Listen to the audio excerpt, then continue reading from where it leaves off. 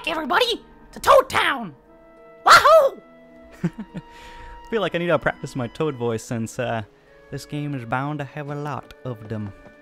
So welcome back to Random Rice. My name's Sam, and if you are returning from a previous video, thank you so much for coming back. I can use all the help, all the viewers. And if you're new, well, welcome. We'd love to have you here. We have a good time, I think. Or at least I do. I don't know about... Oh, the other end is blocked. Guess not going in there. I have a good time making these videos, and I hope you have a good time watching them. So let's see here. What do we got? We're trying to get to Princess Peach's castle. Looks like there's a macho Goomba. Ain't gonna be so macho once I'm done with him. And there he goes. Oh, I just noticed the little crying white flag there. Very cute. Too bad he's not gonna have it for... Oh, okay. I guess you cannot keep smacking him. Moments of invincibility. So do not smack while flashing. You've been warned, gamers. Bam. Oh, nope, just the one. A little door. And how do I get up there? Do it, knock him down. Oh, give me the coins. Oh, give me the coins. I need all the money. Guess not. There is, however, nothing in there. There is a little dude in there. It's a little Spike. Hello, Spike. Oh, be you. I thought you might be one of those hideous folded guys or something. Nope. Is there anything else in here? Do you do anything? What are those folded things anyway? I've been hiding in here ever since the moment I saw one. Oh, boring little place. I don't know what's going on though. I'm not gonna waste the time trying to figure it out. So, last time we were talking about the War of the End of the World, and I was telling you all about the little blessed one, and I guess I'm on the dock, guys. I didn't know. Did you know that? Man, I'm on the dock. So the little blessed one had a tragic family. His family died from drinking poisonous water while the town was in a drought and everybody was gone. But, so 3 older brothers, older siblings died along with both of his parents. And only he and his younger sister survived. We'll save. We'll save. Why not? Save! Thank you. Oh, there's another one. Only he and his younger sister survived. And his sister went to this one lady. And he went to his father's, to be taken care of, to his father's apprentice. The one-eyed man, as he is known. And this guy is a stinking jerk. He's stinking working him to the bone. Back in cobbling, so he has some experience, I imagine. But it's just horrible to the little blessed one. Which he's not known as the little blessed one yet. He's just a little boy. Oh. Yes. Oh. There's a little sniffet. Keep it on the down low, would ya? I'm just trying to save my own sniff. If you catch my drift. Hiding out here until them things are history. Yeah. Suppose I could tell you some stuff, though, while I'm here. Hey, I'm not the owner. Have a sample on the house. Oh man, just giving away free samples? First one's free. Rabbit espresso makes you fast. Turtle tea. Why would you want that? Does it... I'm gonna try the turtle tea because I don't know why you would want it, so I want to... Thanks, now scram. Ooh, I'm slow. Oh my goodness, how long does this last? I can't even jump high. This is horrible. Oh, it doesn't last that long. Guessing the other one would have been just as long. So pretty useless, all in all. So the little blessed one, the little baby boy, poor guy, he's being abused. He's, but the women of the town pity him because they were friends with his mother who died, and they see, how he's being mistreated. So they get together and they talk to the one-eyed man, and they're like, "Hey, you gotta let this kid, cut him some slack, let him go through what's it called? I'm not Catholic, so I don't. It's the go through confessions and prepare for communion." So, because the women gang up on him, essentially, he's like, "All right, whatever. I'll let you take this boy and do whatever." And he goes through the classes. Just take this and forget what happened. Oh, he's gonna give me something? Coins! Give me the coins! Thinking nothing of that gift, it's a mere trinket. After all, this home was built with the proceeds of a lucrative confetti sales operation. There are big coins in confetti business. Come and see me anytime, and I will show you the finest luxury confetti you ever had the pleasure of scattering. Okay. I don't know why you would buy confetti. You can get it for free. No. So he goes, and the little blessed one, the little boy, he is enthralled with all the Catholic business. He's loving it. He is praying all the time. He's helping the poor. He's doing all kinds of stuff. He's communion, and that's why they call him the little blessed one, because they feel like he's touched by the Holy Spirit or something. And that was a dirty trick. How was I supposed to know there was a Goomba in there? How was I supposed to know? Tell me this. How was I supposed to know? Alright, so not hard, at least all the way around. Bop. And eventually, the other man that we were mentioning, the counselor, the priest, wandering priest dude, he goes to the little blessed one's town. And the little blessed one is like, "Allow me to follow you as your disciple. Let me join you on your quest for whatever, spreading your weird end of the world message." And the counselor is not quite into it. He's like, "All right, you want to become my disciple? It's not easy, man.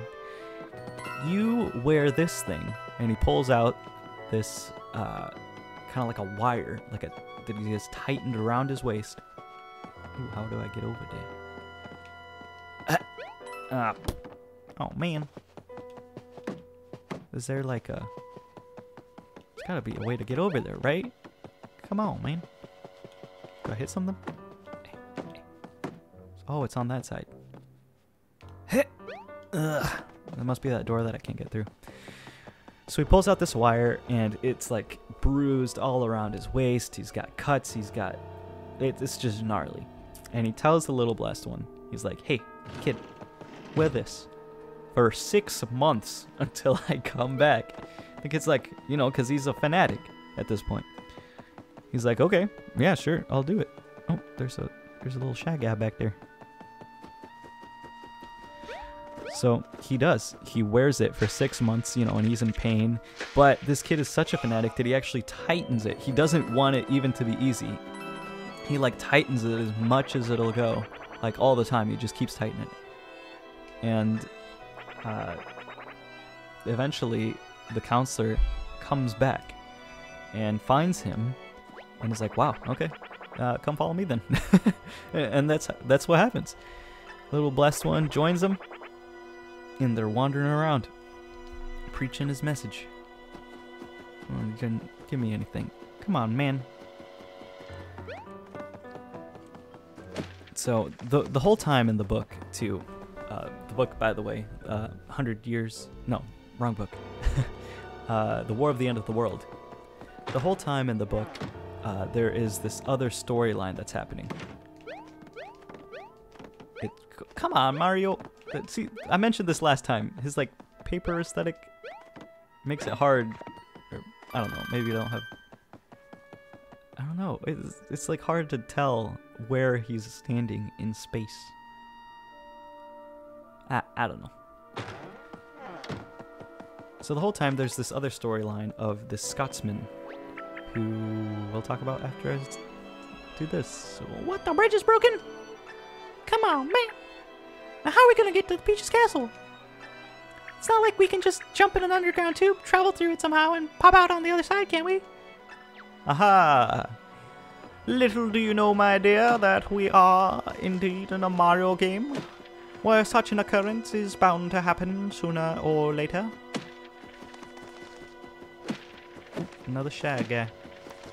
So there's a Scotsman, and I already mentioned before in the previous video how it's all about political unrest. And this Scotsman is...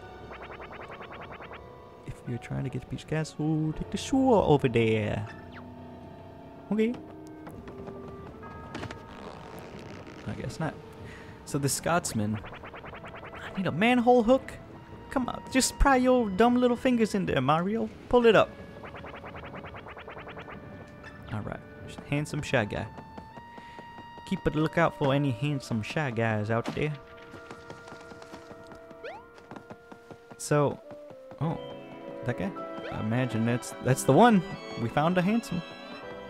Of course, it can't be handsome now that he's got bite marks all in him. He's been scarred. So the Scotsman, he's like a political activist. He got thrown out of a bunch of places. Nope. I just have to keep pulling. Pushing. No. Through the window. And he's basically trying to do the same thing in Brazil.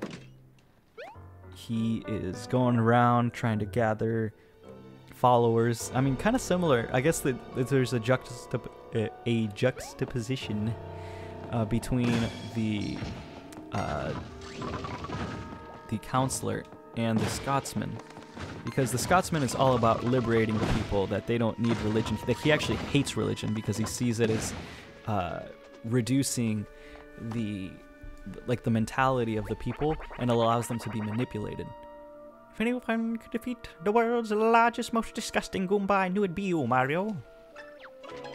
Hold on, you're red, just like the other shy guy, and nearly as handsome. Oof. So do you have the thing we need to open up the sewer lid?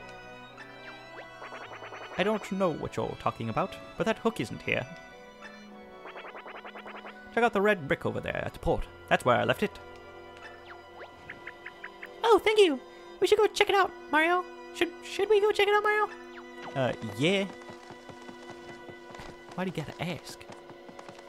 Give me that good confetti-ness. So, yeah, because he hates religion and is all about the science. Because science is the way to free the people. It empowers them with knowledge. Pro tip, by the way, if you move back right in the middle, you grab all the coins in like a second. Oh, whoa! Oh. Get out of here! So the Scotsman is basically trying to do that. And the government, the Republic, does not necessarily like his extremist views. Because, like, the church already kind of got demoted a little bit in society, but he just wants to do away with it altogether. Feel it, Mario? Feels karma around here somehow. It's almost like there aren't any more giant monsters trying to eat buildings. And us! Oh, is that all of them? Could have used a few more. It's okay. I kind of like those guys. Fun fight. Oh.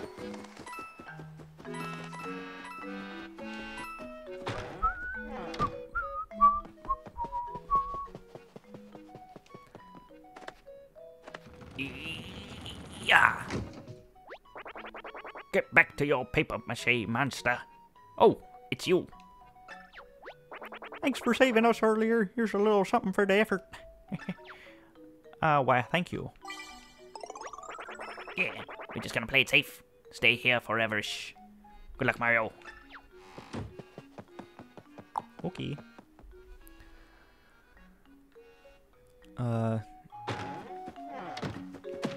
Yeah, so as he's spreading his message, he goes to this newspaper office trying to put up some propaganda, which... Oh, dang it, how do I get over there?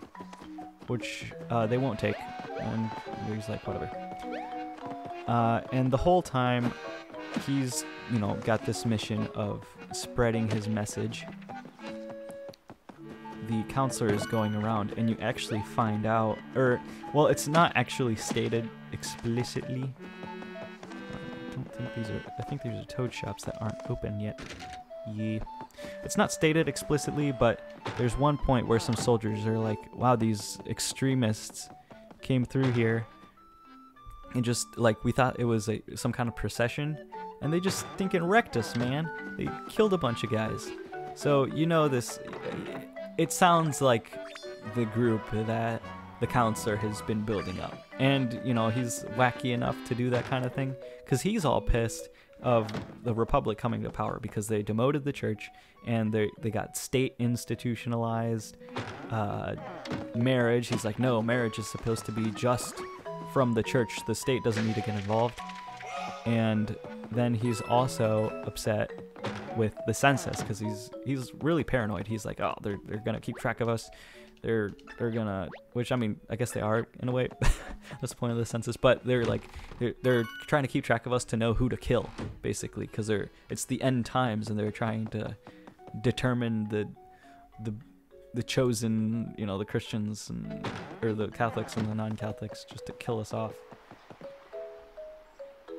So he's freaking out, and what was it? The red brick building? Oh, is that the one with the door? It's gotta be the one all the way over here. So he's freaking out and, killing peeps. And yes, and it's wild. But the other guy, I guess, hates him and... Oh, sorry. Sorry, man.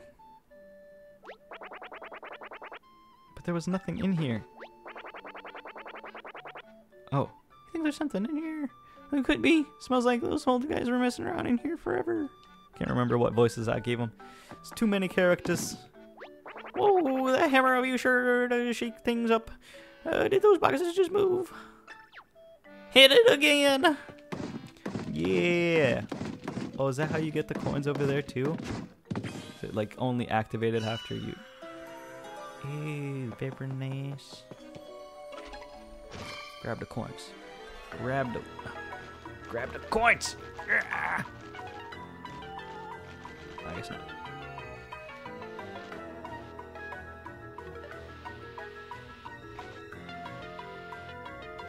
How do you... There's like rumblies. I can feel... Oh, okay. The rumblies aren't... I thought it was like a... It rumbles more when you're near it, but I guess it's just rumbles all the time. Hey, got to jump on... Oh. Maybe that was the point. Because I got to jump on him and then he got to jump on me. I see your tricks.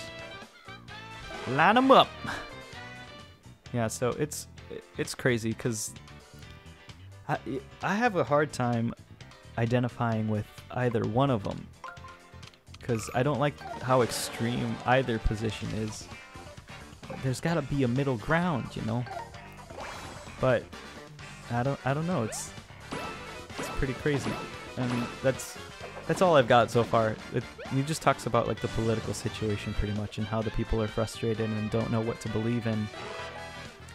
So a lot of people believe in the counselor and his message because it plays into their fears of the government and of something bigger than them, and it plays into their religious fervor. And it's kind of sad, but he also does, because that's the thing, it makes you feel conflicted, because you like some of the things the counselor is doing, because he's helping the poor, and he's giving them food, he's giving the people like hope, something to believe in.